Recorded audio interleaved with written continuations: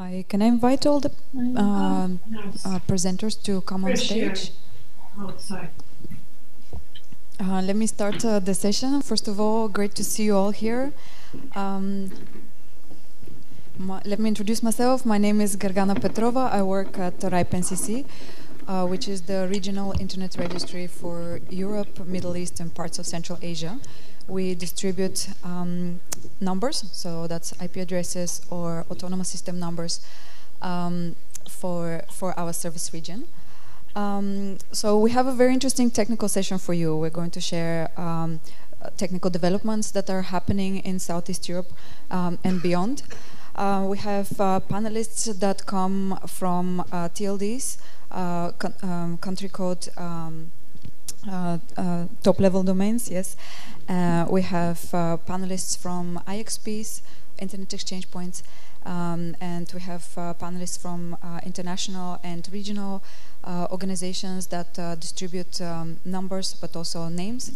And finally, we have a panelist who has helped with the founding of NOGs, Network Operators Groups.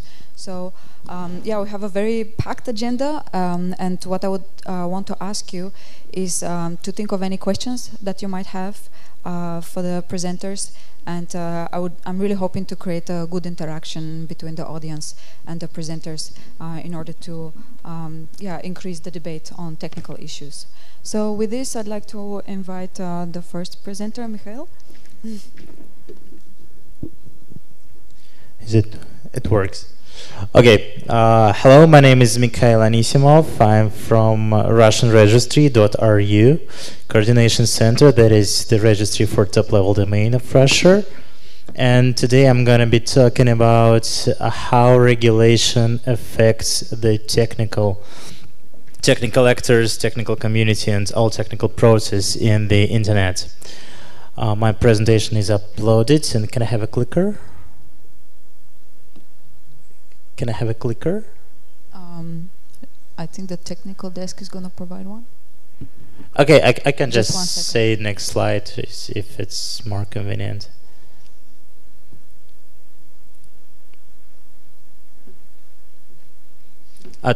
Please get back to the very beginning.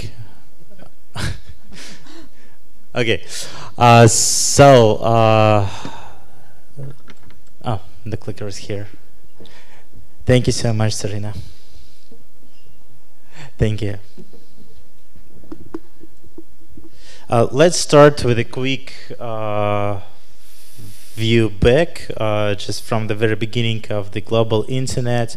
There were always been some parts who defined how the internet looks like. The first one was scientists at the very beginning of the internet. I think you remember all that experiments with transferring data from one point to another, and the only goal they were looking for is just to find out whether it will work or not. The next were military, who tried to build the network who will just survive the nuclear strike and anything. They just wanted to make a network that will be usable in case of any external impact. The next were businessmen and entrepreneurs. They were trying to make the network as more economically efficient as it possible. And now we are coming to the new era where the shape of the internet infrastructure is defined by regulatory. So I will explain a little bit more of what I mean by that. The first one is online content blocking. This actually the invention of I should say past 5 or 6 years. Before that, this question was not raised so high.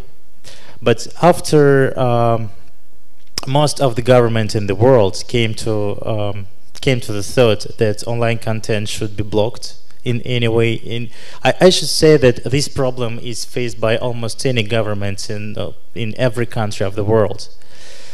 there were some inventions that defined how the internet infrastructure is built today. Here on the slide you can see just a piece of the report made by ISOC last year. They made a really great research, and I definitely recommend you to read it through, because they described all the ways that government all over the world and non-governmental organizations actually fight with online content. And we should keep in mind that it affects very different parts of the internet infrastructure. For example, they described the DNS blocking and IP blocking and URL blocking and some other ways, for example, excluding the links from the search engine's results. That is why that if we are, for example, building new provider, we should keep in mind that it should have the ability to block content on the DNS level or on IP level. And it rises in new costs, and it rises the new architecture, and we should think about it before building the provider. That's how the online content blocking affects the technical actors. Another one is personal data protection. Of course, we all heard about GDPR, and the GDPR is not the only law that affects that. For example, in Russia, we have pretty similar law about the data protection. It was invented about 3 years before GDPR, but it's quite similar. And now a lot of services, a lot of different online products have to deal with it.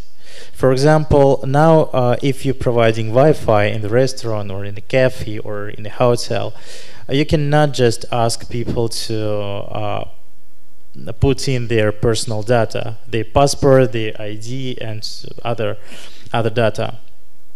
And it leads to creating some third-party authorization providers that we trust and who can do it for us. That's another element of infrastructure that was created with the new regulatory inventions. And here you can see the different technical things that are affected by this regulatory move, like Wi-Fi authentication, personal data storage. For example, in Russia, every company that keeps the personal data should be examined in a special way and to pass through some procedures to prove that they can store all personal data in a proper way. In other case, they won't be allowed to collect all the data. And of course, we know that domain whois is one of the most typical problems, especially for registrars and registries. For example, most of the new GTLDs now do not show the personal data of registrants. And only a few years ago, you could easily find the information about the domain name owners. Now you can't. Another one very bold move that is discussed highly, especially in Russia and China and some other countries, is so-called digital sovereignty. This is just a few points from new Russian law about digital sovereignty or about so-called autonomous internet. I will not read it through. You can easily find it in my presentation or in almost every source about that. But I should say that it's this law is a leader about how much interpretation it's got. We had a lot of publications, especially in Western media, and not only in the Western, of course, and in Russian media also, who tried to figure out what it is. And there was some panic titles like Russia is going to unplug itself from the global internet and so on and so on. But I should say that, of course, it's not. But this regulatory move affects the internet infrastructure and technical actors in a very prominent way, and that's what's really consequences are. For example, before that law, we had some awkward situation in Russia. For example, two major internet providers like Rostelecom and Transtelecom had no peer connection between them inside Russia. They exchanged the traffic between them through London Internet Exchange Point. And we had a situation, Russia is a pretty large country, and we had a situation when the traffic from, for example, from Moscow to Vladivostok, that's on the other part of Russia, in Asian part of Russia, went through the Chinese network. And in case of any damage of the network, or in case of any external impact, there will be no connection between two parts of one country. So this law, one of the goal of this law was to force the operators to make the peer connections within countries. So traffic from one point in Russia to another point in Russia should stay in Russia and should not go abroad. Another consequence that there were additional mirrors of root DNS servers within the country. You know, before that, most of the DNS requests went abroad just to get a resolving for the main names.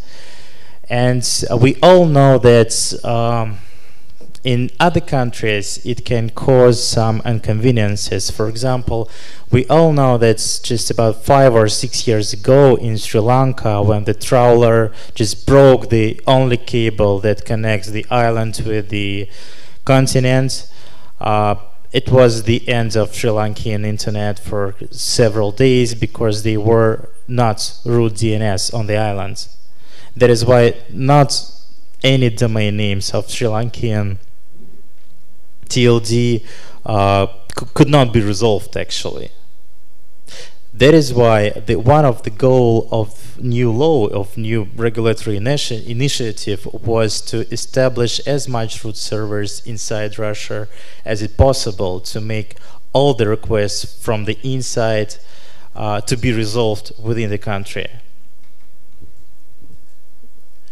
And another one move is, another one consequences, I should say, is creating the certification authorities for TLS and invention of new types of cryptography, so-called ghosts. This is, I should say that this is the only type of cryptography that should be appealed for internal and governmental purposes within Russia. That's also some kind of, you know, security move, because in case of any external certification center will not be able to reach, it means that most of the websites that uses TLS will not be able to reach also. But I should say that this is not the only way to describe how regulatory affects the technical parts. There is another side, of course. It's all like competition between shield and sword. For example, one of our key partners, the Kaspersky Lab, very well-known anti-malware company, make some researches about the security issues in different ways, in different kinds. And in their last report that they presented at the end of the 2018, they pointed out that there is a very huge amount of new development in so-called cyber weapon, in both state-sponsored and non-state-sponsored and so on. That's because regulatory moves create some new protection measures, and it causes some malicious actors to create some other tools to break them. This is also the consequence of regulatory moves. So this is just a very brief view from my point of how regulatory moves affects the technical parts of the internet. And I will be glad to answer your questions, if any. Thank you very much, Mikhail. Yes, we have a question there and there and there.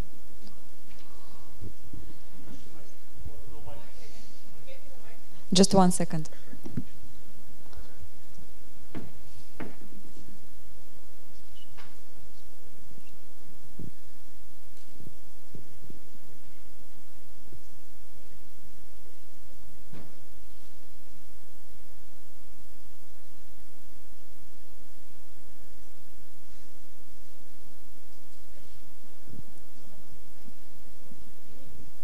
Hello.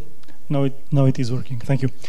So if the authorities are imposing certain measures for the companies, the internet providers or telcos, are they also enforcing those companies, those actors to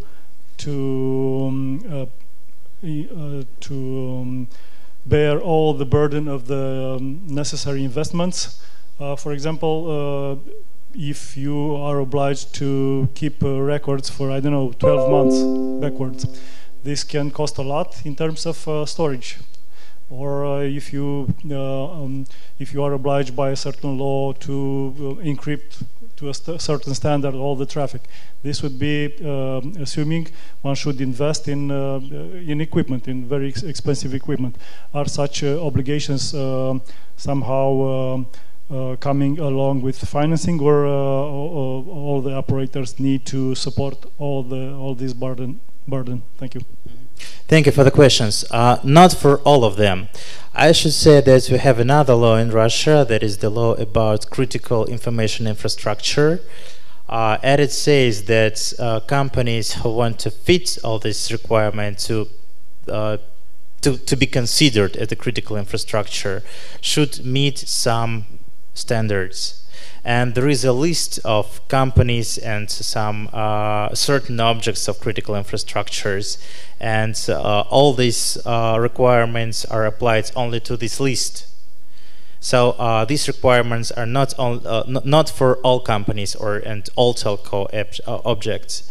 But if any provider wants to provide services for governmental organizations, or if they want to have the label of statewide operator or something like that, they have to pass through the certification process.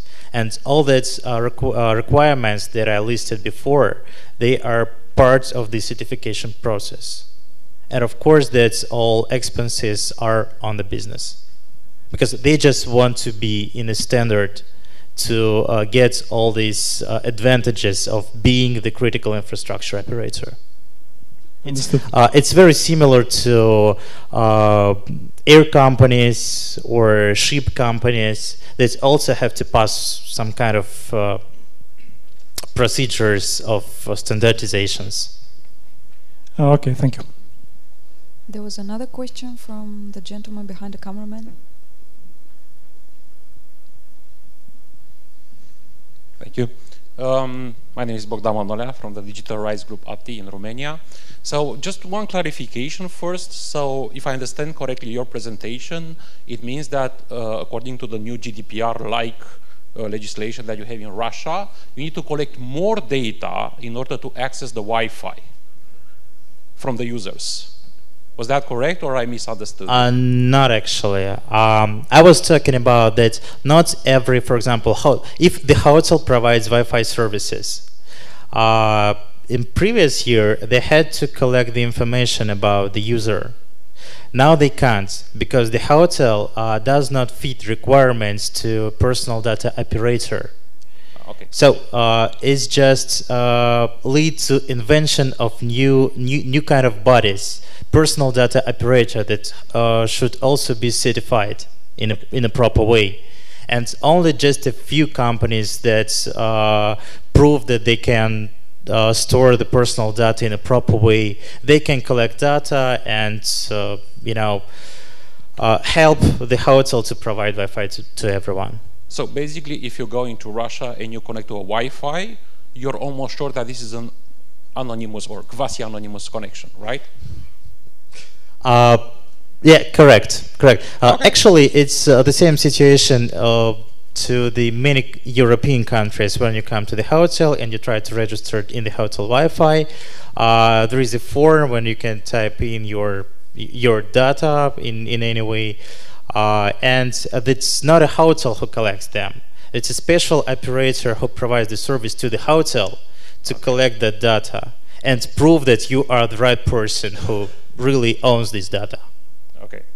And how can the collect know that I am the one who say I am in order to connect to the Wi-Fi? Do I need to give my personal ID number so they know exactly who I am? It depends on local legislation. Okay. It depends on legislation of every particular country. Interesting.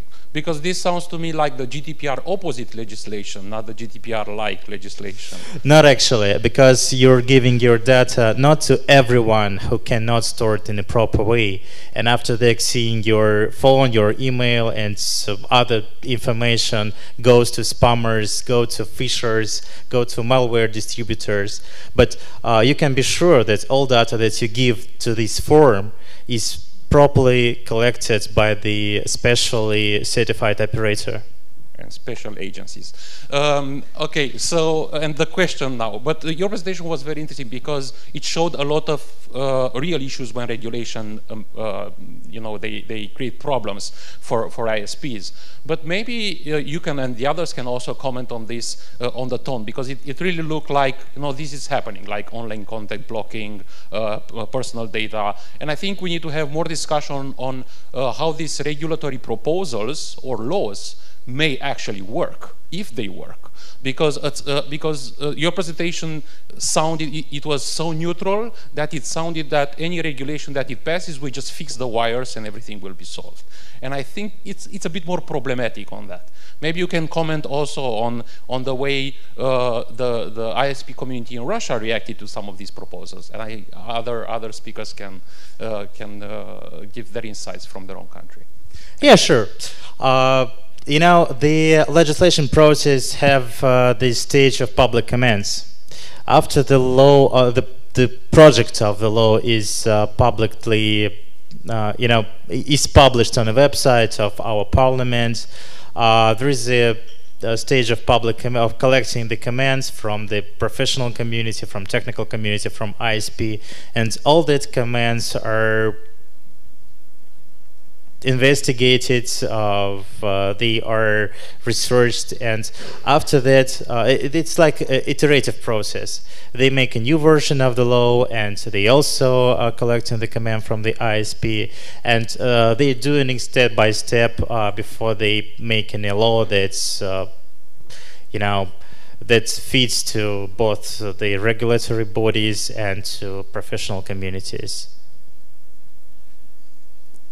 Did I answer your question? Not really, but it doesn't matter. Hi, I'm David from Georgia. It's not a secret that number of experts expressed their concern regarding the reasons why Russia is proposing the measures or the things you were describing, like root servers and so on and so on. And I have the question, do you personally believe that this is a good idea and that this will be like the measure for overall good, for example? Do you personally believe in that? Me personally, like representative of Dota, are you, or me personally like a Mikhail? That's a different question. Okay, nevertheless, I believe that the internet should be sustainable, it should be resilient, and so on. And I believe that we should take all the proper measures to obtain that goal.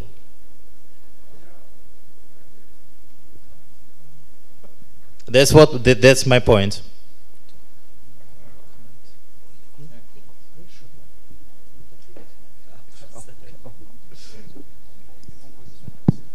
Yes. The previous question asked for other comments from the panel, and yeah, I just wanted to say something as well. My name is Hisham Ibrahim. I work for the RPNCC, but I'm speaking as a techie on this particular point. there's a lot of there's gaps that need to be filled, right, on the technical level. We all know this. For a long time it was left to the technical community to figure out and do the right thing, whether it was from the operators, from the others. We've seen in some cases they've done this, in some cases they haven't. Now, some governments now are trying to fill those gaps through legislation and regulation in their countries. Now, nobody can actually say what they can or cannot do in their countries, their government, and they get to pass their laws and legislations.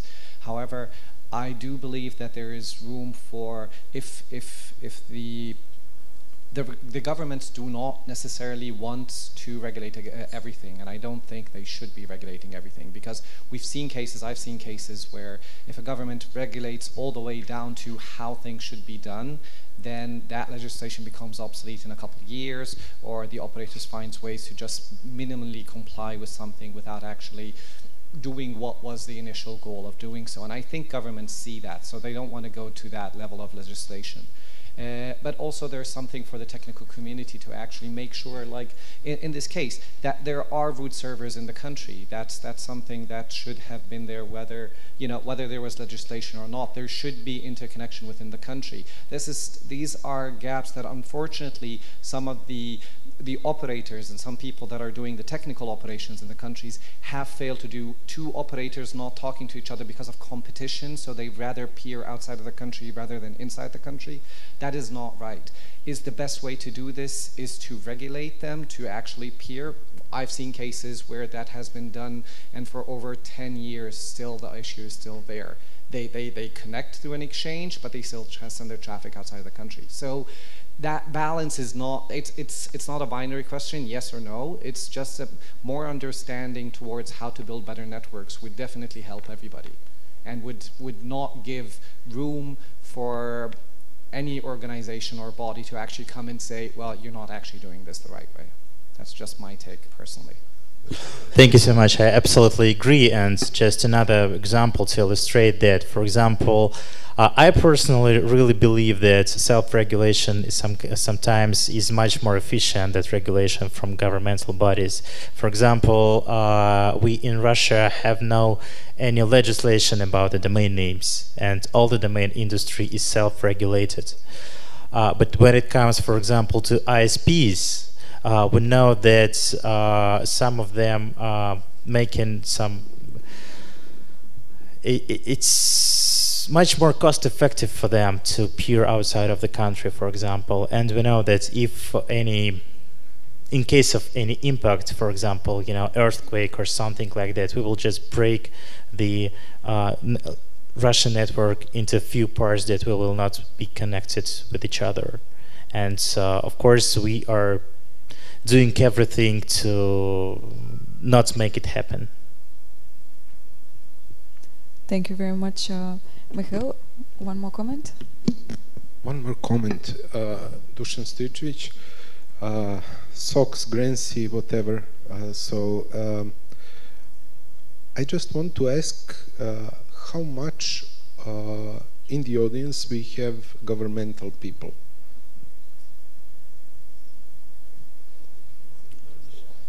Just one. So we are talking to the governments, or we supposed to talk to the government that they don't have to build so deep legislation, that they are wrong, etc., etc. What I'm trying to tell you, the problem with governments is that they do mistakes. Their agencies, etc., etc., what Mikhail was saying, as critical infrastructures, also leaks data, personal data, etc., etc. So there is also a stake on them. So we need to judge them whether those agencies are good, and are they fulfilling criteria to be critical infrastructure. On the other side, I want to start one, let's say, one action here. So whenever anyone say GDPR, one panda is dying in China. So please be aware of that. Thank you for this comment, Dušan. I would like to thank you also, Mikhail, for the wonderful presentation. Very, very interesting, and a lot of comments for that. Yeah, our discussion about keeping traffic local actually ties really nicely with the next presentation and our next speaker. So, Eric. Super. Yes, thank you. I will start with a question for you. Do you think we can exchange places? I need the better view to the main screen. Thank you.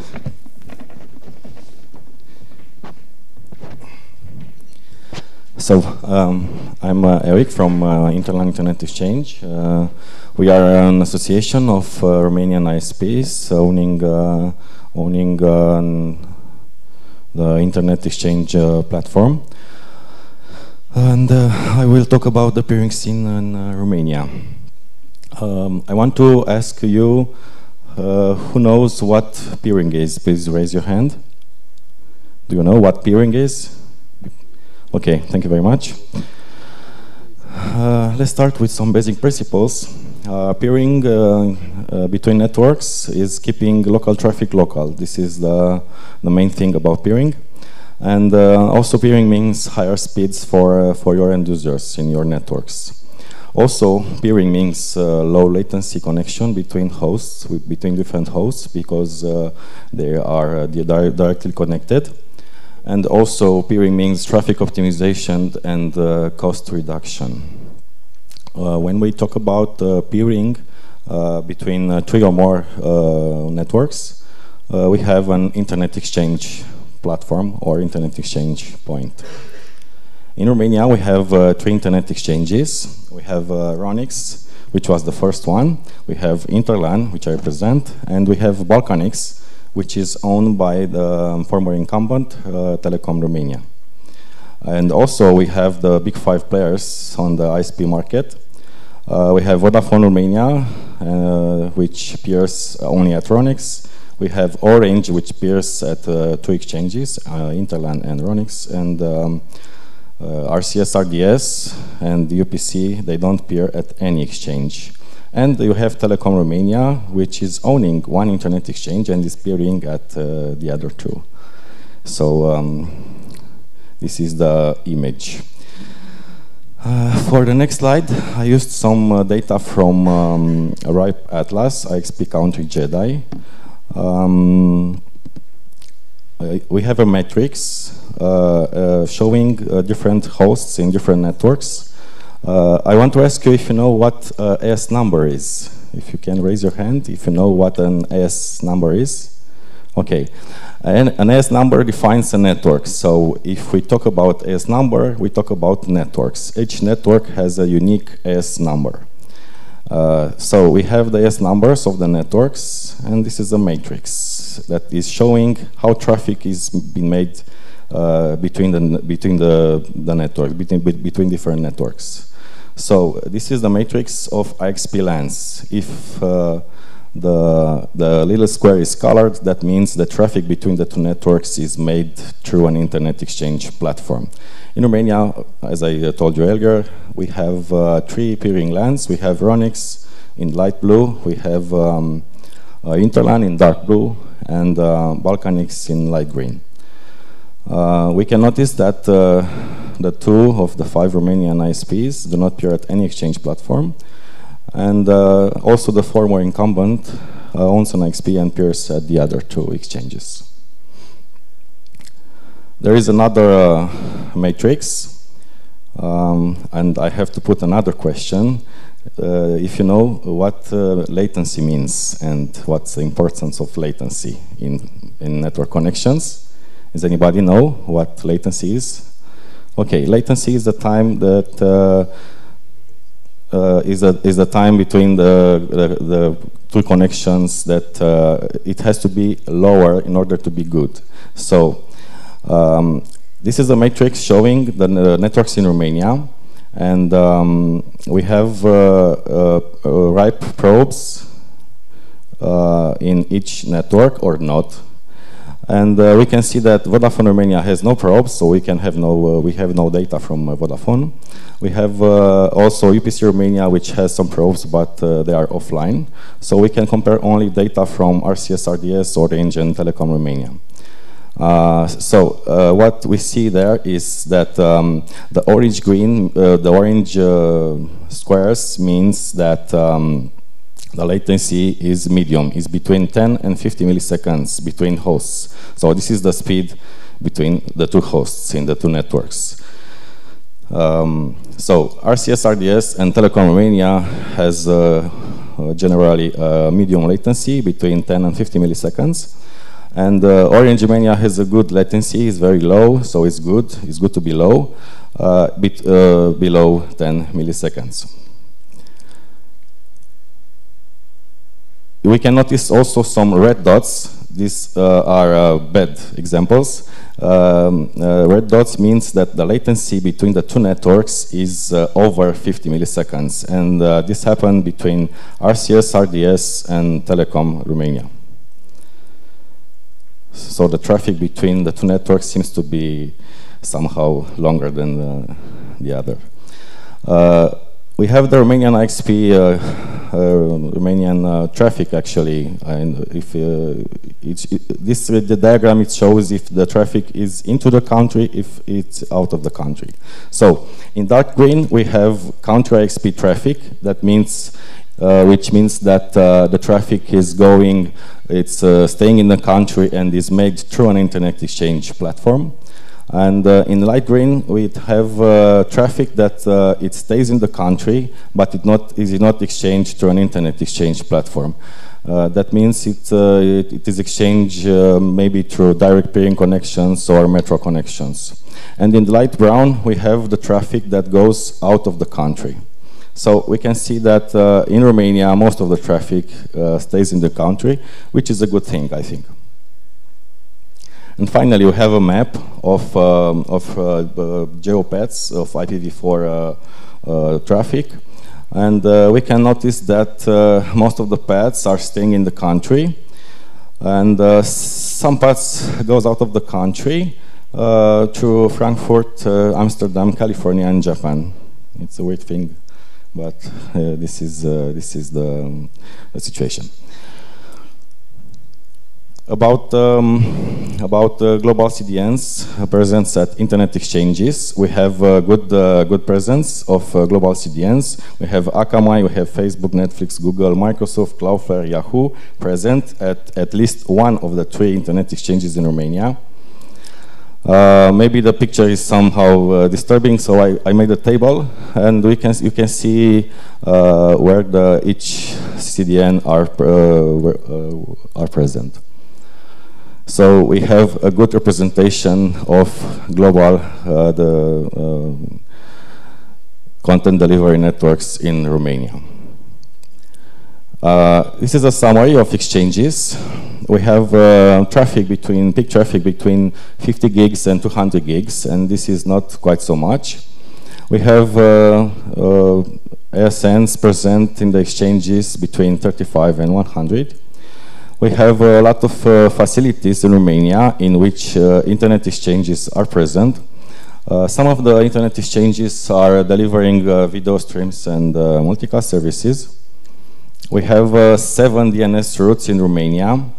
The I route from NetNode is located at Ronix, and we have 6 of them in InterLAN. We have D route from University of Maryland. We have E route from NASA MS Center. We have L route from ICANN. We have J route from VeriSign, F route from Internet System Consortium, and K route from RIPE-NCC. Also, InterLAN has the S112 service provided for its peers, and also has a RIS route collector from RIPE-NCC, and is using the IXP Manager platform for management of peerings. I will take a look in the next slide on the region. In number of ASNs, Romania has 1,271 ASNs. The data is from January, but it's quite actual. The Central Eastern countries, which you can see in green, they have almost 4,000 ASN, which means 4,000 networks. The southeastern countries have almost 2,000, over 2,000 ASNs, so over 2,000 networks in the region. And the rest of the eastern countries have almost 9,000 ASNs. In Southeastern Europe, Romania has the highest number of ASNs, and also a big number of IPv4 addresses, but it seems that Turkey has the highest number of domains and also the highest number of IPv4 addresses. We noticed also a lot of IPv4 addresses in Bulgaria, Greece, and Serbia and Croatia. This is a distribution of number of ASNs. You can notice Romania in blue, Bulgaria in orange, and Turkey in gray. So this is the number of networks in southeastern region. I have also some peering DB stats for the SE region. We have a large number of IXPs and facilities in Romania, Bulgaria, and Turkey in the region. And we can see that Romania has 28 out of 86 facilities and 3 out of 18 exchanges. It seems that Bulgaria is a champion of internet exchanges in the region. Bulgaria has 5 internet exchanges.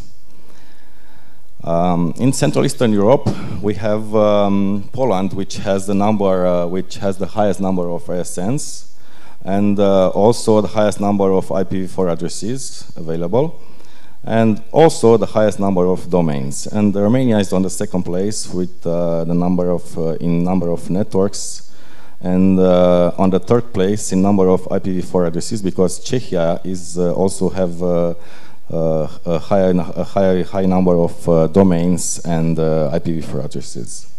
So the Poland, Romania, and Czechia are the leaders in the region. You can see in blue Poland with number of ASNs, which means number of networks, Romania in orange, and Czechia in gray. In the rest of Eastern Europe, we of course have Russia with over 6,000 ASNs and the highest number of domains for 4.5 million and 46 million addresses, IPv4 addresses. And also we have Ukraine with 2,000 ASNs in the region, in the country, and also over 10 million IPv4 addresses. So Romania in this part of the Europe is on the third place. This is the pie of ASNs in Eastern Europe. You can notice Russia in blue, Romania in Ukraine, sorry, in orange, and Romania in gray. Some conclusions that big Romanian ISPs, I think they should consider to peer in the country because the traffic must stay local, and also they can consider to peer at Romanian IXPs. We noticed that global CDNs have good presence at Romanian internet exchanges, and also that Romania is an important hub for the SE region along with Bulgaria and Turkey. Now a few words about the Romanian NOG community. We started the Romanian NOG in 2014. It followed the 25th EuroX Forum in Bucharest, and of course a great karaoke night. We had, at first edition, we had 141 attendees from 19 countries and 25 speakers. And we had a lot of topics, policy and governance, IXPs, network operators, CDNs, equipment vendors, and security. The second edition was next year in 2015. The number of attendees was 147 in 11 countries. We had also 19 speakers, and we were talking about policy and governance, IXPs, security, network operators, and equipment vendors. We have some new things at runout 3. We have a meeting clubbed with the ION meeting from ISOC in Bucharest. So it was a joint meeting, runout with ION meeting from ISOC. And after the RSNOG, we had 2 RIPE training days for Romanian allies. We had almost 150 attendees from 30 countries and 12 speakers. And of course, the topics were policy and governance, IXP security, IPv6, and DNS security. The 4th edition was followed by 3 RIPE training days. We had over 200 attendees at RSNOG 4 from 17 countries, and we had 21 speakers. The topics were the same: policy and governance, infrastructure, network operators, security, IoT, and IPv6. Last year, we had 200 attendees from 16 countries and 16 speakers, and a lot of topics. You can see top trends and internet developments, network operations and security awareness, content delivery, key solutions and equipment technologies, IPv6 deployment, data center technologies. And this year, the meeting will be held in October, the 1st of October, so you should save the date, you should attend the meeting, it will be very interesting. We expect over 215 attendees and 20 speakers, sorry. And of course, we have a lot of topics to discuss. Now, if we have questions. Right. Thank you very much, Eric, for this presentation. Thank you. Great to learn about RSNOG and that it's going strong. Question for all of you guys. Anybody attended RSNOG or any other NOG in Southeast Europe? All right, some people. Well, you know when the next Romanian one is taking place. Yes, questions for Eric. There is a mic is coming to you. Or is it?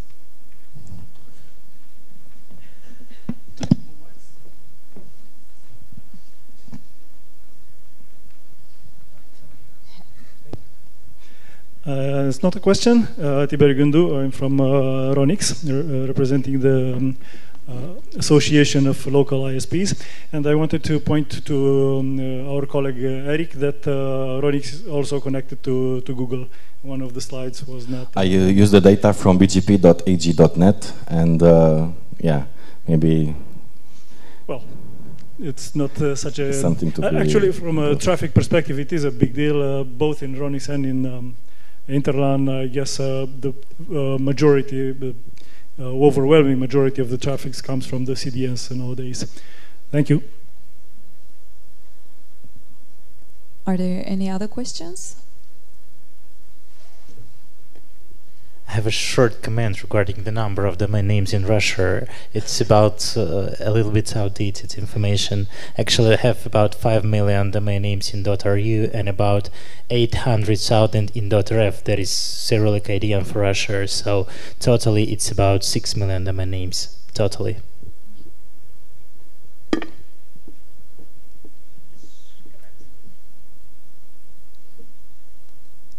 Anybody has any questions about RSNOG or how an IXPs run?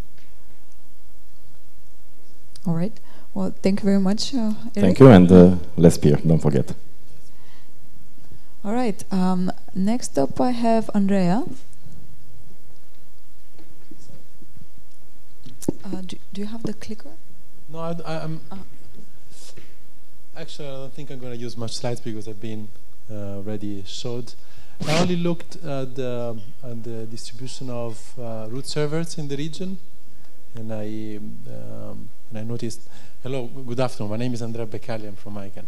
So I just went to check before coming to this panel, and there is indeed room for improvement. You see in Southeastern Europe region, I think it's only Bulgaria, Romania, and Greece that actually host root servers. The rest of the Balkans, they have not.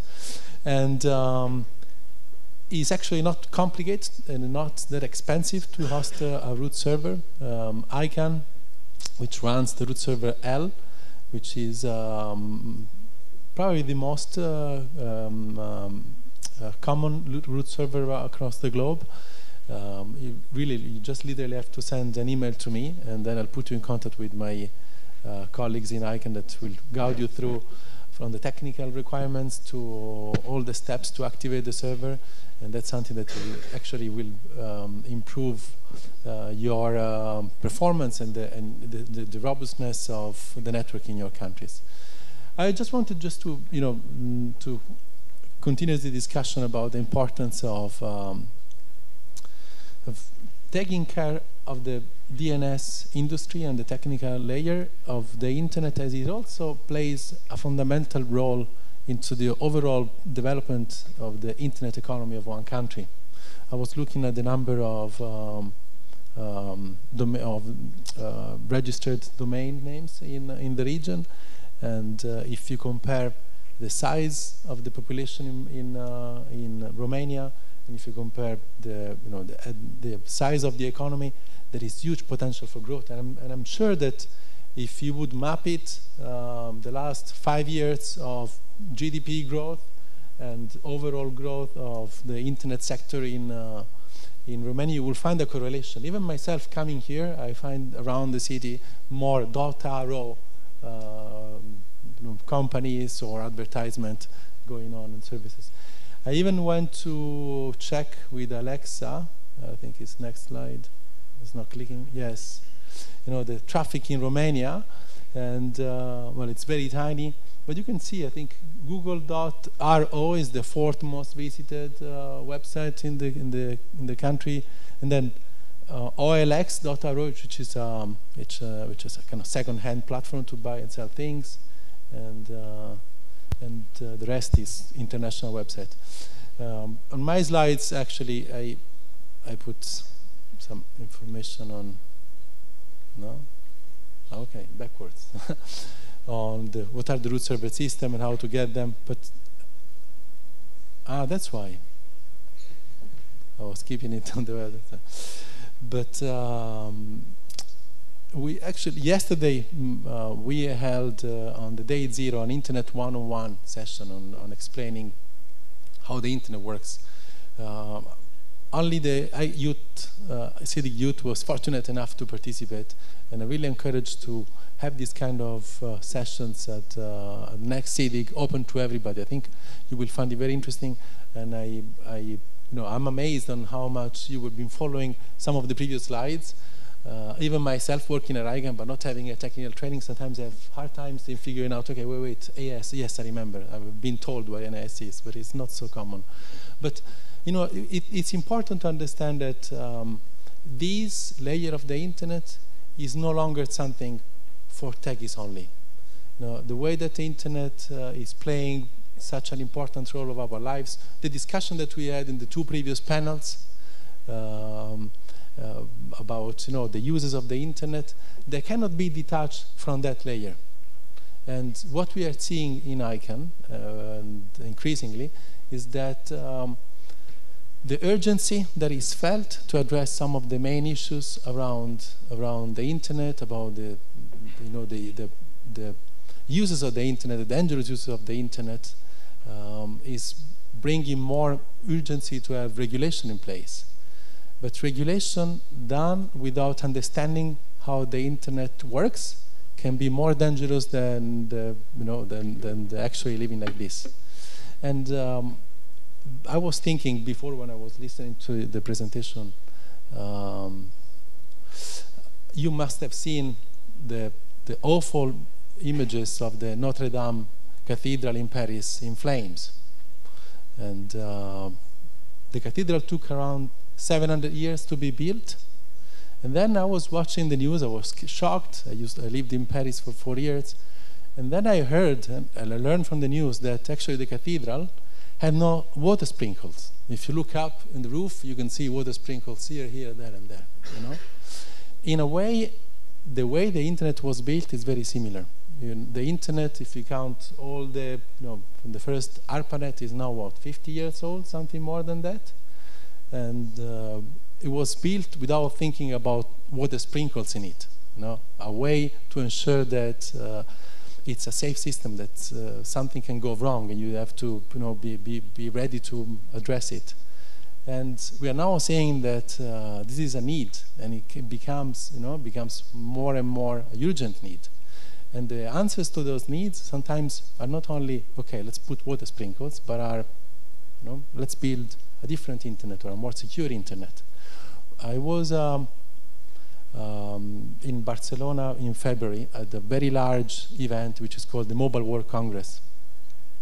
This is an event that it's known because usually the latest gadgets of mobile phones or flashy new tools are launched, but it's also a meetings of network operators and network providers. And the big talk of the day there was 5G, of course, like the next level of the next standard for mobile communication, which, by the way, is not there yet, but it's still, it's still the standard has not been agreed yet, but still, it's the talk of the day. And what surprises me is that openly, network operators providing these 5G services are talking about having a more secure internet, which already is a contradiction in term, because if you have another internet, which is not the internet, but it's more secure, maybe you should find another name. That's my first observation. But a more secure internet where you have full control of all the devices that are there, where the speed and latency are tremendous. And by the way, if you want to access that, well, it's a specialized service. You should pass through me, and I will gladly let you navigate into this network, but you have to pay me. We had this meeting with the chief technology officer at Telefonica, a large telecom operator, and he said, you know what? My goal is not is nothing more than making sure that in a limited space I can have all these IoT devices connected to a 5G network, and it's not as bad as your DNS. He was using those words, and he said, well, the DNS had some flaws, but this discussion, they seems to be very technical, but at the end of the day, they go back into issues that we thought we already discussed and addressed, like network neutrality. Is everybody allowed to navigate in the same internet, have the same speed, access the same website? Well, suddenly, what we thought was a talk from a few years back is now back on the stage. In ICANN, we are having a discussion internally of what is the impact of 5G networks, what is the impact of the Internet of Things over the DNS. Even ourselves, we are not, completely fully clear, because the complexity is staggering. So to go, just to wrap it up and to go back, what I really encourage you is that having an understanding and getting closer to this technical aid of the internet becomes something that probably when we look back we will ask ourselves how weren't we studying those things at school, because we rely so much on the internet but we know so little on how it works and how crucial could be, and particularly now in the coming year we will see more and more attempts of legislation trying to address some of the issues that have a direct impact on how this layer works.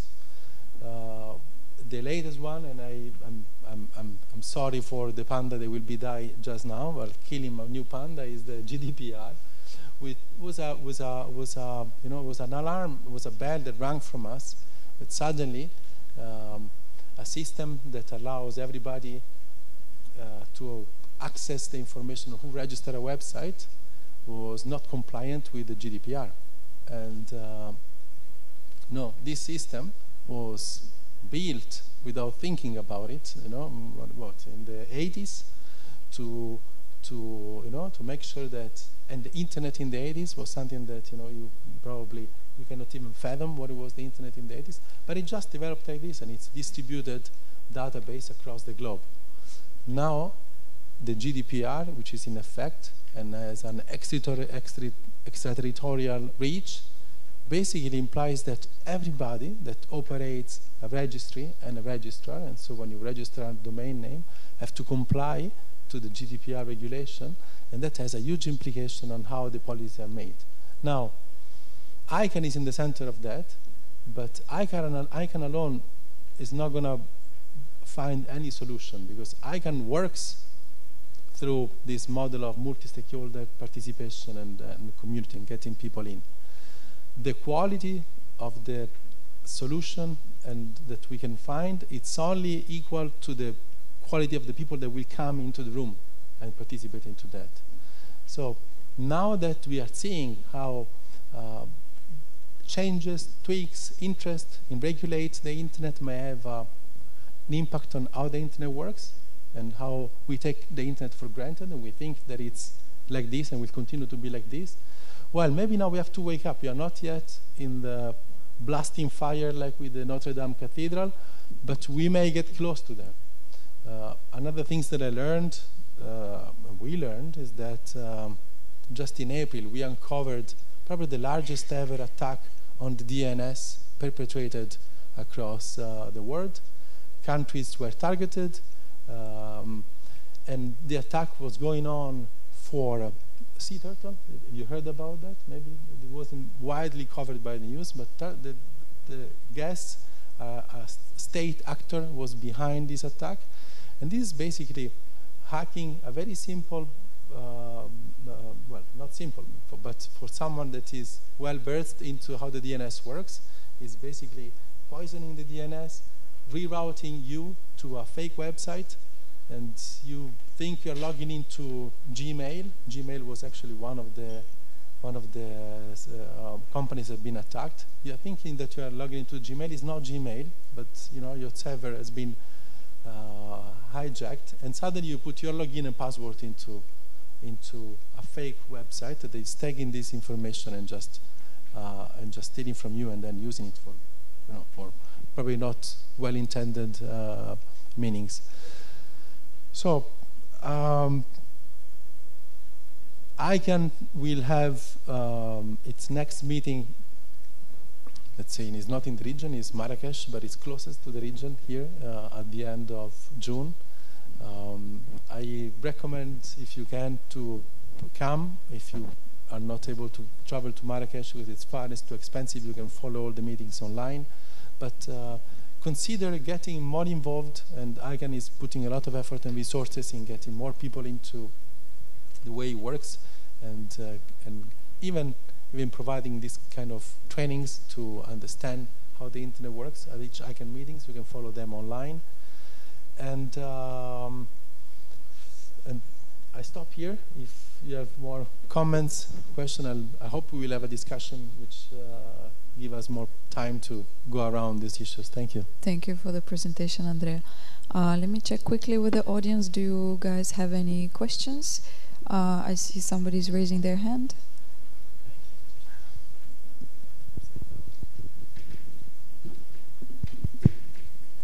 Thanks. Thank you for the thought-provoking discussion. I would like to go back to one of the first slides that you had. This is the root server's geographical locations. I remember from the memory a couple of locations. So I would like to ask, what predetermines the geographical, physical location of these root servers? Is there any reason to it? Is it just random? And whether or not these kind of geographical positioning of these root servers somehow affects their efficiency or effectiveness, maybe affects the local infrastructure in any way. Thank you. So I'll ask for the help of my RIPE colleague to give you all the. But the root server location in itself, with the one that you see here in the map, is where physically the machine is. Okay, and of course, you only access the information the root server ideally wants. Then the information is cached. But these ones, the closer it is to your computer, to your router at home, helps your connection to be faster and more resilient. Hisham, yeah. Did I pass?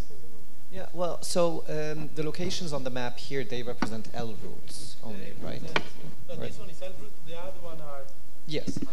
So the ones that you see in front of you here on the map are just L route. There are more routes, and you probably heard in Eric's talk that there are multiple routes within certain country. Basically what happens is whether an ISP or an operator based on the route operator's policy would apply for hosting a route server in the country. So it's not like the route server operators are the ones that determine whether they should put one in your country or not. They actually look for somebody to be able to host this, and based on the equipment size and what they determine, then they end up saying whether they put that in exchange or whether they need it to be at an ISP or a data center or and so on and so forth. The reason why you would want them, and this is a bit what was touched on in the first presentation, is that when you're looking up a domain for the first time, it goes to the root and asks it first for that if it doesn't have a record of the IP address of that domain, and if that is not in the country, then that traffic ends up leaving the country. There's a lot of reasons why that would be bad, because, well, first of all, if somebody's doing surveillance, and they're beginning to see how that is done, and especially that the DNS queries are done in plain text, so people can actually see them. But then others monetize on that, and they sell the information. Oh, this is the stuff that people are interested in this country. So the more localized it is, the more better it is. Plus, of course, latency and performance for people, instead of having the traffic leave the country and come back again. That's very quickly take. Thank you. I have a comment from Eric. And I also have a small comment. Okay. When it comes to root servers, we're talking not about the geography actually, but we're talking about the network topology. And that is why root servers should be placed strategically mostly in the major network operators like Tier 1 or in the IXP, so it should be easily accessible to as much networks as it even possible.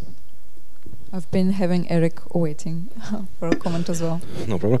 Just a short comment. 4 years ago, in 2015, we had, this is a map showing only the L routes, but we had in 2015, 4 years ago, we had in Bucharest, in Romania, only 2 of them.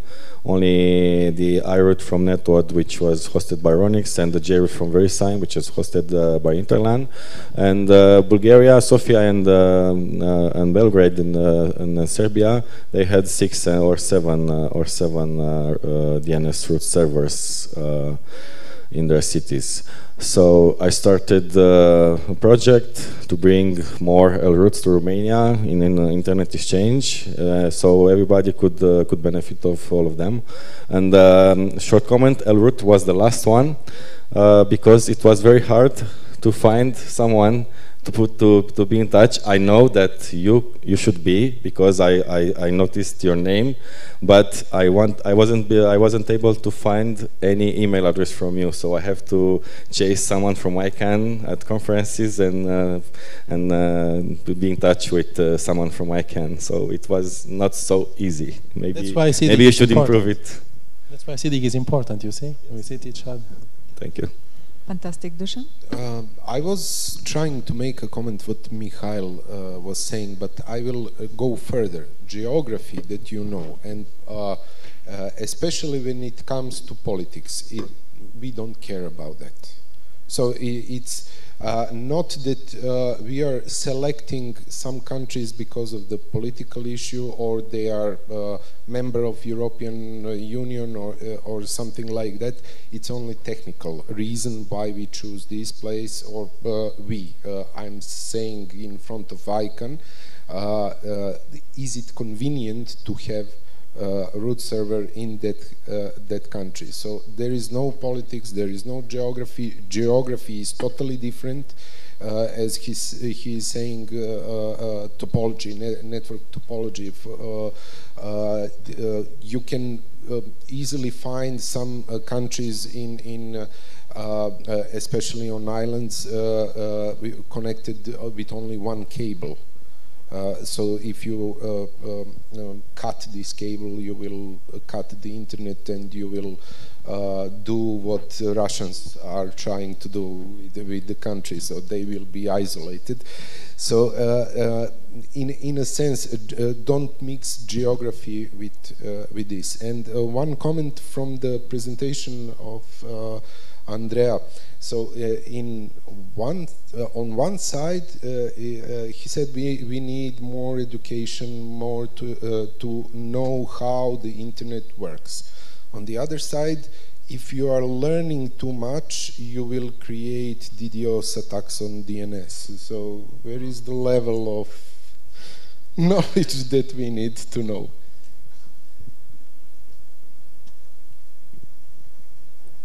Do you guys have any more questions? I'm assuming your question is rhetorical, by the way. Do you guys have any more questions for Andrea?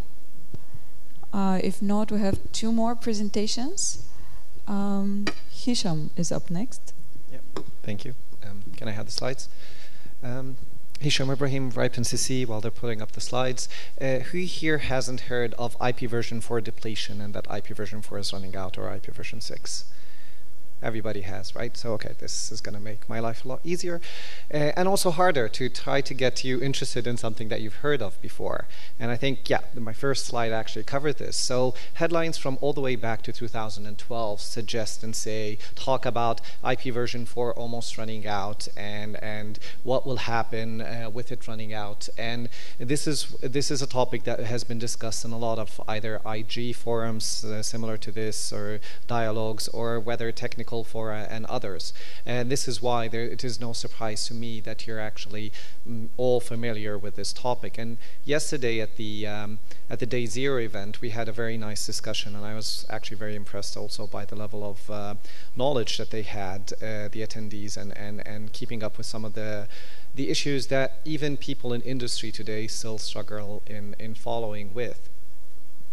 The slides, I have a lot of slides here for reference. I'm not going to go through them all for the sake of time, but this just very quickly shows a timeline of what was actually happening. So in 2012, well, actually 2011, IANA, the main reservoir, ran out of IP version 4 addresses, which was the global depletion.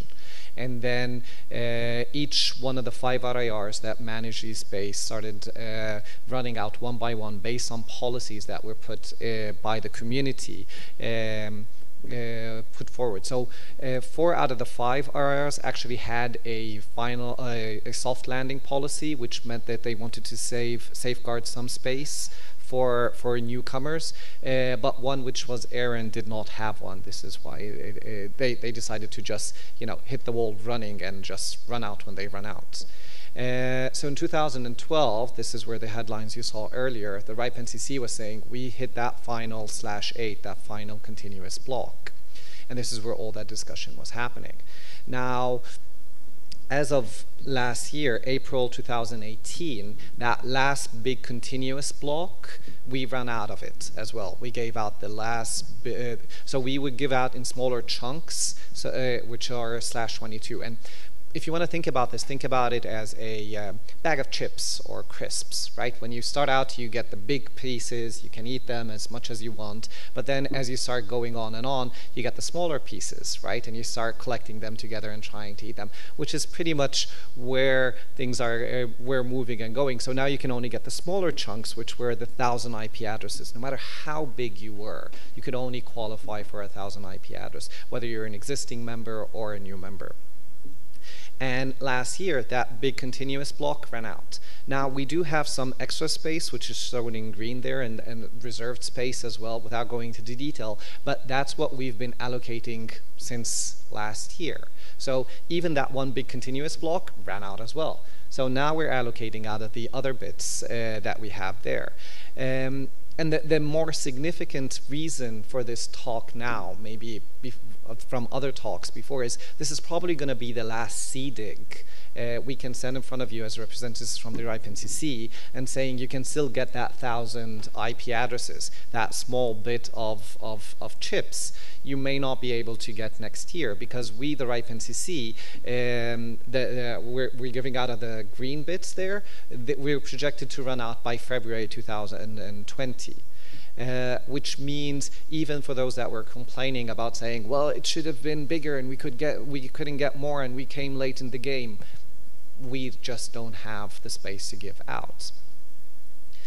Now, leading to that period, well, basically, and yeah, this just goes through it, that we've been giving out the smaller bits. We have some stuff reserved for stuff like exchange points and others. Like I said, I won't go through all the slides, but there's some stuff that we can do. So there's some space that was left for like unforeseen circumstances and stuff, and this is part of the policy discussions that are happening now at the on the RIPE mailing list, the public policy mailing list, where people are determining what to do with that. There are some also discussions about making that /22 even smaller. Sorry, I'm lost on the slides here. But some are talking about making that /22 into a /24. So instead of giving out 1,000 IP addresses, we give even smaller chunks, which are 256 IP addresses. Now, just in an effort to try to prolong as much as they can giving out IP version 4, but that will not do it anymore.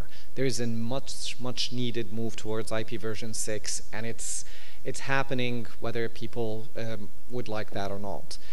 One of the things that RIPE NCC is going to be implementing, and we're talking with the community is actually talking about how to get this done, is a waiting list for people that say, oh, but we were not aware. Well, we're here talking about this for people to be aware, but also for those that put in requests, how they can actually get that done. Because again, in that bag of chips analogy, if we're still giving out those /22s, once we do not have a continuous /22 to give, that's when we say we completely run out. But then we're going to try to get bits and pieces together, which just to give out that space, which just makes it more harder for routing and other bits as well. So yeah, these are the policy discussions that I was mentioning. Some of them are talking about reducing the current distribution into a /24, like I was saying. But then something else is happening that needs to be highlighted as well, which is transfers and hijacks. So what's actually happening? So does that mean the internet will stop running? No. There's a lot of transfers that we've been seeing going on, and there's a lot of trading, whether for a fee or for free. But basically, if you look at the charts here over the period of time, you can see, so red indicates the number,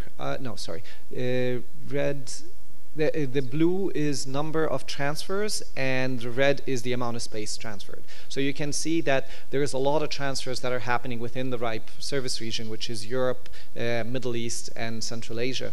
And you can see a lot of space that is moving around for that people that had a little bit more resources to actually transfer them, whether, like I said, for a fee or not. And this is also what's prolonging the existence of IP version 4 a little bit more. This is why you've been hearing about it for so long.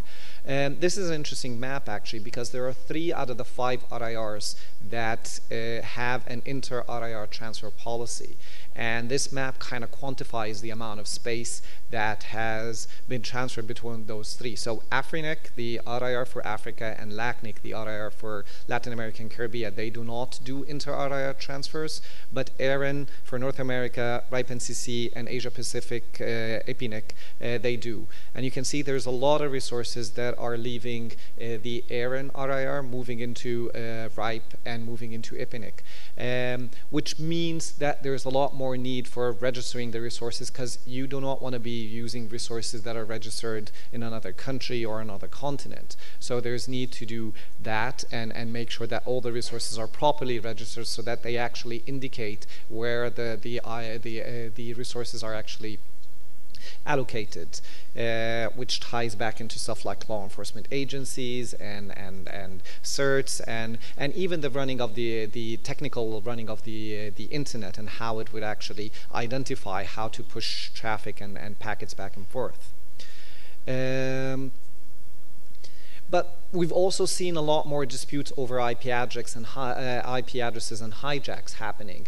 People that do not keep their resources up to date, their contact information up to date, resources that have been left dormant for a long time. We have seen people trying to hijack them, use them, because it's become such a valuable commodity now, and which has led the NCC to end up doing a lot more due diligence, whether when we're giving out resources or when we we're following up and seeing, are these resources actually being used? Are they in place? Are they being used by the people that say they are using it? Are the contact information more in place? So if you've been hearing more from the NCC and we're asking you these questions, we're actually doing them for the benefit of the internet and you before anybody else. Yes, there's a lot of criminal activity, faking registration, faking stuff, which has led the NCC to actually even shut down some of the membership that have applied, because we have seen people that are stockpiling on these resources now because they see the value. I think last year the average market price for an IP address was around $10. I've heard that number went up, and again, it depends on how big the block is or not. So you can imagine people that are trying to take advantage of the low membership fee that the RIPE-NCC would have and try to stockpile on some resources in a hope that they can actually end up selling them and making a lot of money after that. And yes, this like I said, what this means for us is the transfer market actually makes it more and more important for the registry bit, which is what we do. But we also do a lot of other stuff, as you heard, K-root and the measurements and all the other bits. But for the registry function that the RIPE-NCC maintains, the registration is really important and really key moving forwards, which means we are not going away anytime soon, even with IP version 4 running out. And yeah, there's this thing called IP version 6 that you can get from us as well. It also impacts the dynamic that we have. Like I said, a lot more due diligence is being done. New services are probably required. We're looking into hijacks a lot closer. We're looking into falsified documentation, which is something that we would not probably be facing as many of in years before, but now we are. And we have people working on perfecting this with the community. And yes, and we need to find that balance moving forward, which is also why we look at the community, which guides us on how we actually do these things. And that, yeah, I hope you heard something new about this. Thank you. Thank you, Hisham. A very interesting presentation. Any questions for Hisham about the IPv4 runout, or any other question that you might have for him? Or is it a bit too technical?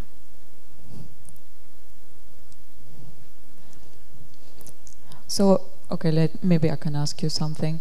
What sort of options does a new ISP have? Let's say a new entrant wants to start their business after the runout. What sort of options do they have? Well, so if you are starting when you don't have any resources whatsoever, right? You can still apply till, based on projections till February next year. It may end up, what we've seen with final/8, there's usually like a gold rush towards the end, so that those predictions are usually, you know, a lot shorter than you initially would think based on historical information. So, but you can now apply and get your resources. Now, if you need more resources, there's a transfer market, like I said, but that usually comes with a fee, so you end up paying a lot of money to do so, which adds a burden to your operations. This is if you want to continue doing IP version 4. In Europe, there is recommendations that came out of Europol on the amount of NAT that can be used, how many users can actually be behind a NATed solution, which is basically trying to cluster more and more users behind one single IP address. And that goes back to stuff like you were hearing earlier about who's using the resources and how and where is that information stored and so on and so forth. So there are some frameworks and guidelines about that number should not go up, not even. We've seen in practice it goes up to hundreds and maybe thousands, but in Europe now the recommendations are less than 16 per IP address. This is all about IP version 4. However, the best way of doing this, the best way of moving forward is actually doing IP version 6. And according to the CDNs who you talk to, more than 26% of traffic today is over IP version 6 that they deliver. This is Facebook and YouTube and stuff, so you would find something like that. Dušan, you want to say something? I was trying to imagine the world where we are all on IPv6, what we are doing with IPv4. This is a question for you.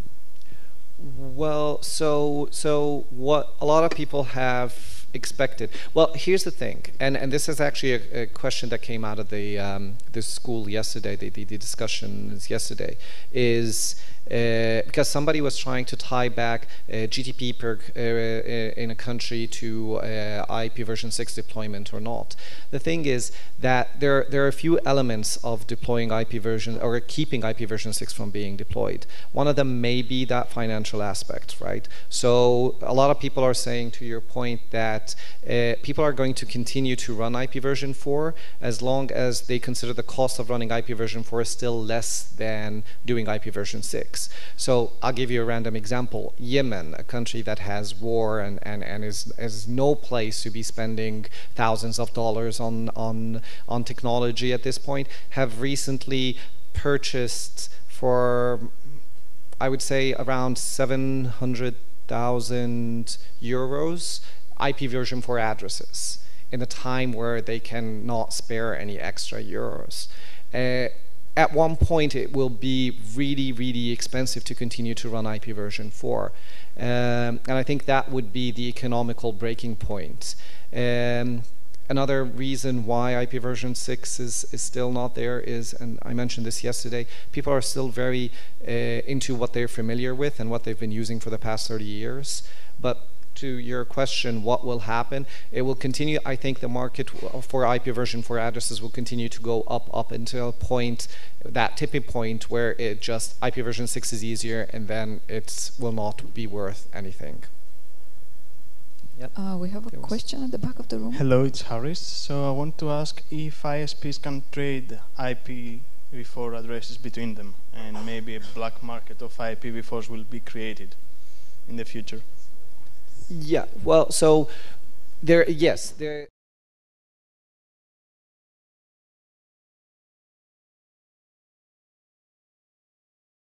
You may end up giving one of your customers resources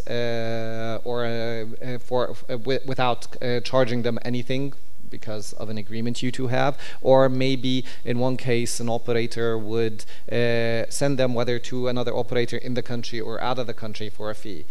Thinking they can make a lot more money now off of selling the addresses rather than running operations, and we've seen this in many countries. Thank you. Yeah, there's a question over there. Gergana, your question got the questions rolling. Sorry? Your question got the other questions rolling.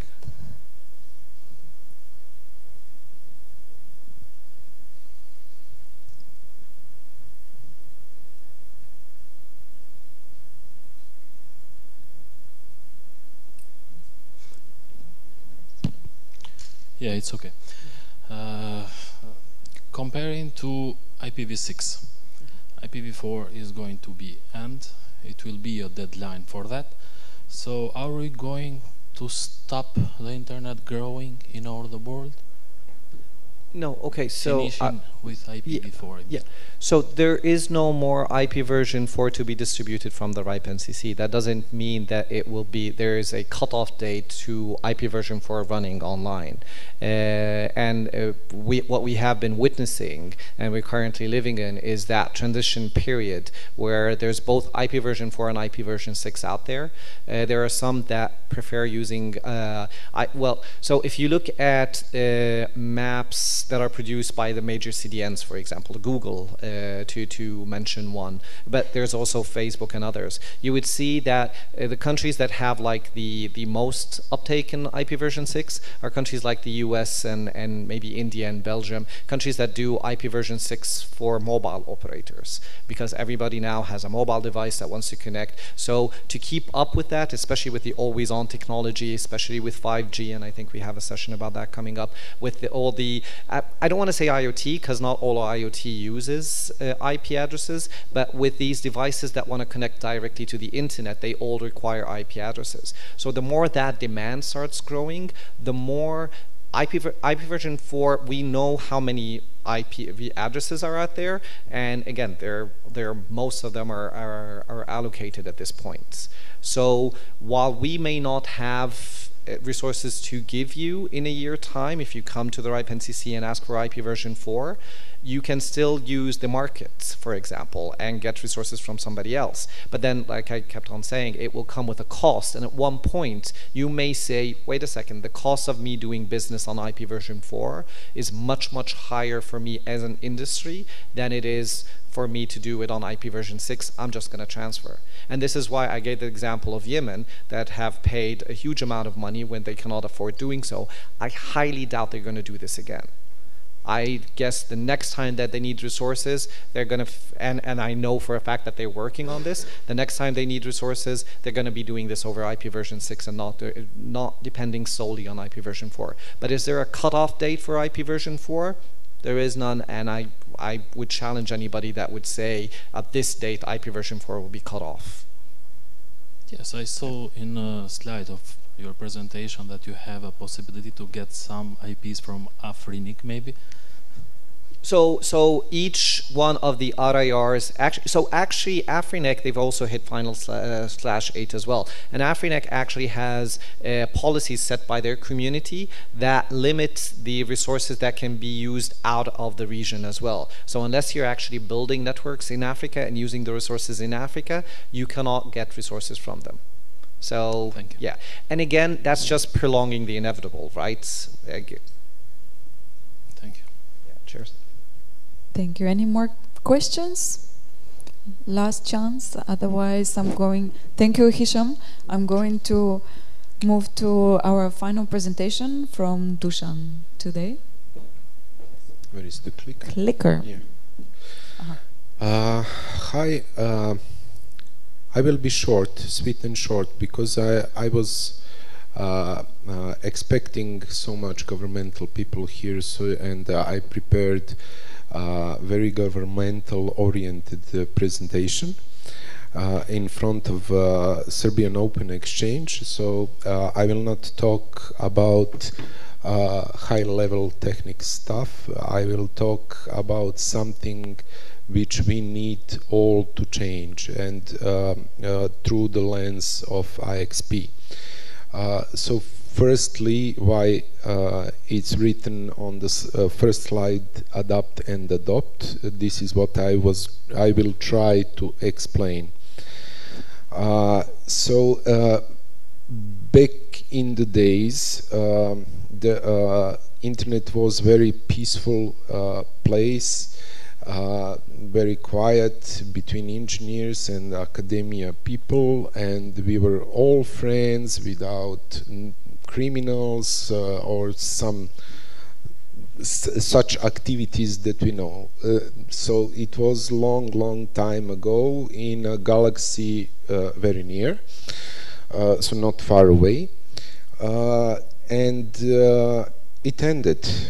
This story was ending. Today we have a very different internet with a lot of crime, with a lot of things happening on the internet, a lot of fake news. I will not kill the panda, etc., etc. So basically, what we need to do now.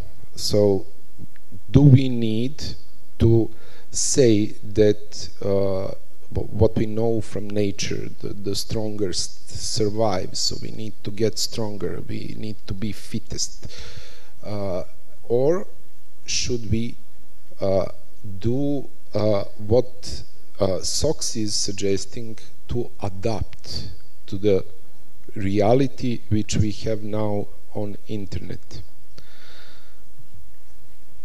So basically we have a lot of examples of bad or good behavior in the world. So we heard about Russian legislation. We know about Great Firewall of China. We know a lot of these things. So it's the world of gray-haired men like me is ended. So there is no friends anymore. There is about politics. We need to switch our paradigm, our view on internet, on something else. So our IXP is changing this in a very different manner. So instead of installing huge servers, root servers or something like that, we switch our way of thinking into how to develop something for the user, to listen to the user and to listen what he needs. So the internet is not giving money as it was previously. So we don't have that much money on the internet these days. So we need to adapt to this reality, to listen to the user and to listen to what he needs. Also, we need to adopt certain things that are coming with technological breakthrough. So, yes, we have a lot of things that we are doing in SOCs, as earlier was mentioned, but we are definitely trying not to produce the company as such, as the biggest, something like that. We need to have a company which is building something which we promote, as you see, promote as a something that is user-oriented and expert-oriented company. It's something that is very new for us. This is our logo in the company, and it's about communication, collaboration, and cooperation. And we repeat that on each event that we go. So, and it's the essence of the practice that we have, and what I am now talking about.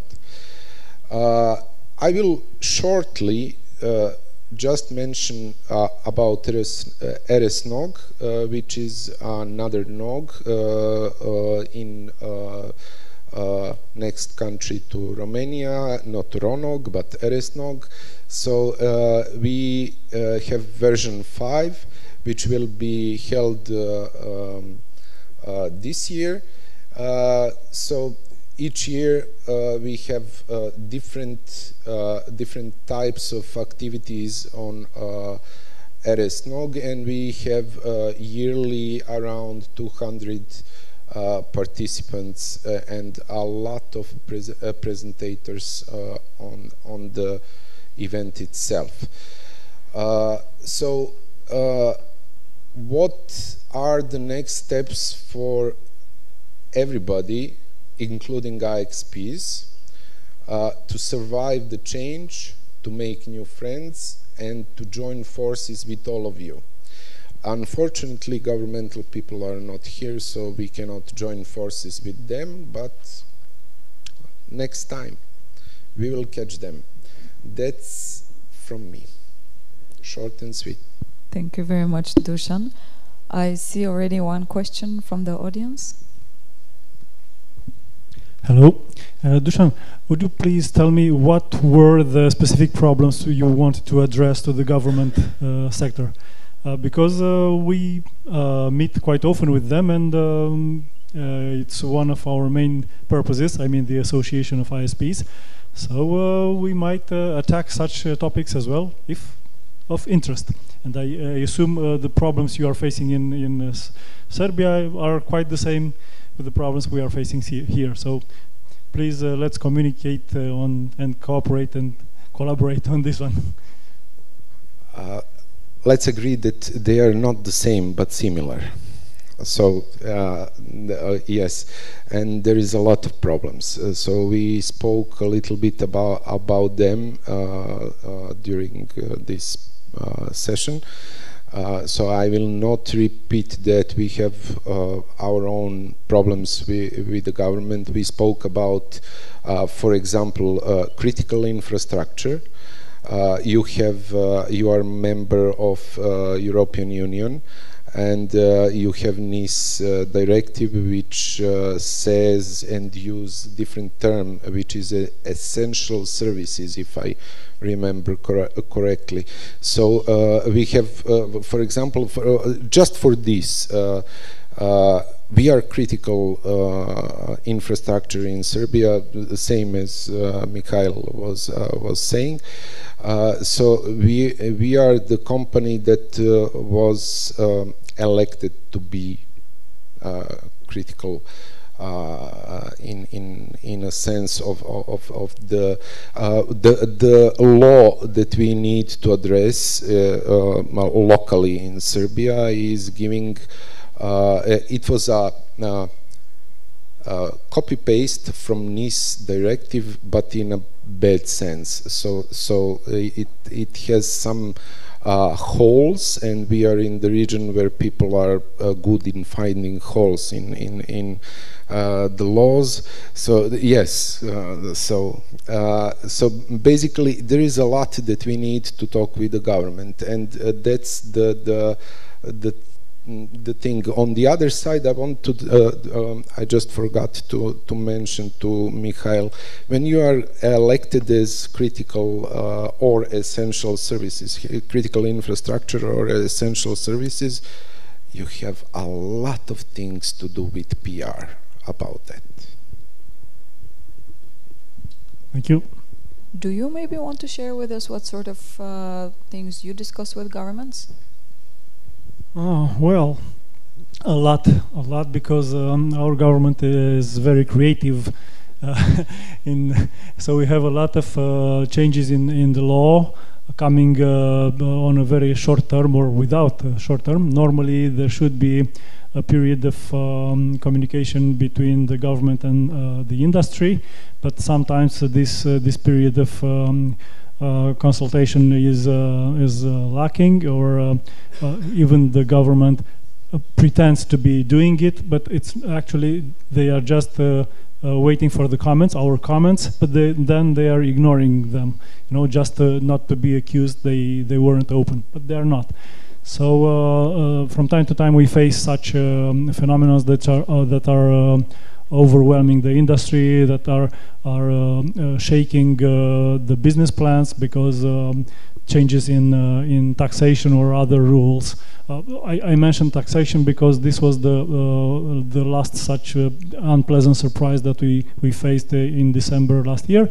But there are other issues that are coming year after year, including those mentioned by Dušan earlier.